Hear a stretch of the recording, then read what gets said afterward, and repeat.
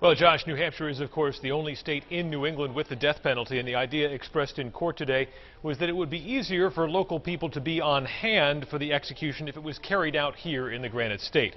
The judge quickly ruled that out, but what we're hearing from state officials is that this is a much more complex question than just deciding to do it because it's legal here.